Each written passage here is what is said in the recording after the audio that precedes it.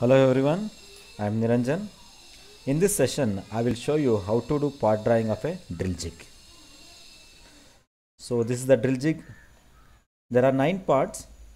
The first one is a base plate, stem, jig plate, screw, stud, nut, bush, latch washer and screw. The first part is a base plate. So let us start with the part number 1. So dimensions are provided 156, diameter 110, 60 and the thickness is 20 and 40. I solved this using software. So let's start the drawing.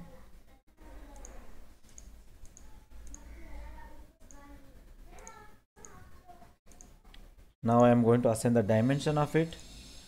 So as you can see, that is 156 is the diameter, divided by 2 is 78, thickness is 20 and the total length is 40 and this thickness is 5 and from here to here it is 60, 55, 110 divided by 2, 55 and from here to here it is 30, 60 divided by 2. Now you can see it is fully defined. So come out from the sketch, go to features, you can go for revolve option. Select the axis of revolution and give 360 degree. Now we can see there is a chamfer is there. Select chamfer and you can see in the diagram the right side the lengths are given 3 mm. So I will assign 3 and let it be 45 degree. Select the sides, say OK. I selected 3 edges and we need to do a hole in the base and you can see the hole dimensions are provided in the part number 2. What is the hole size? The hole size is a I'll just show you. You can see in the part number 2 3 holes of M6. So you need to provide 3 holes at an angle 120 degree. Now we'll assign the dimension of this. M6 nothing but major diameter 6 and the distance is given 20 mm from here to here. 40 divided by 2 it is 20 and diameter 6. Say OK. Go to features, you can go for cutout option and you can cut out for entire length through all. So I am done with the first part. So revolve I'll go because 3 holes are there. I'll go to revolve entity, that is circular pattern.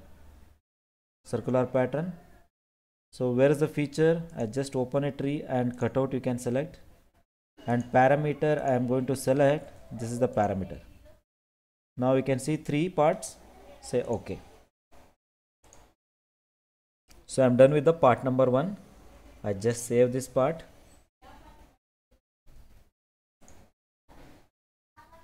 Now select the, go to again new.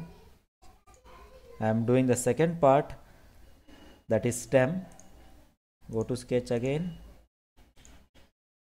So in the second part again I am using a revolve command and the dimensions are assigned.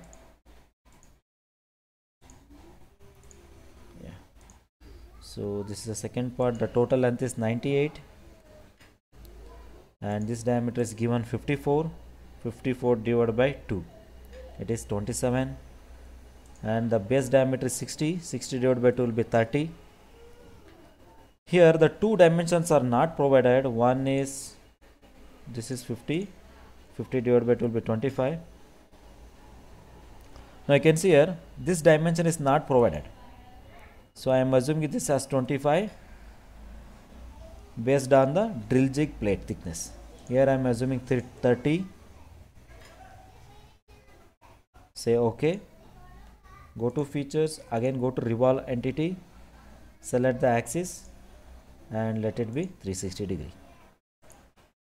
This is part number 2.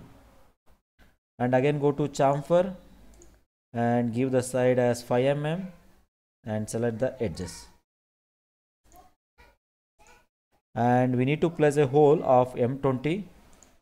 Go to wall wizard, go to position, you can place it here. I'm going to place exactly in the center, and you can go to type of hole and you can select the size is 20 and the depth is given, that is 54. The depth is 54. Say OK. I did a hole of M20. So what is left is we need to place a 3 hole. Go to sketch again. Again you need to place a dia of 6 M6 hole. 6 mm is the diameter, and you can say from the center it is 20 mm.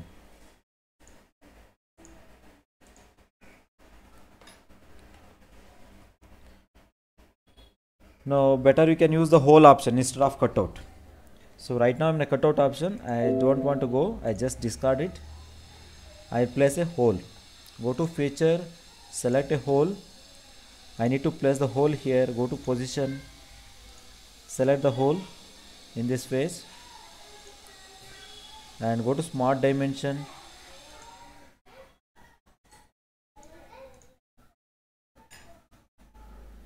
Right now it is some distance. I'm just making this, and this wall and this one should be coincident. And this is 20. Go to smart dimension, select this as 20, and this diameter we'll assign it later. Say OK. Go to type. Here you can select the hole size as 6 mm. Hole size as 6 mm. And what is the depth? You can select depth as 25. Depth as 25 mm. Say OK. Now repeat the same procedure of circular pattern, and parameter will be this circular one, let it be 3. So I am done with the part number 2.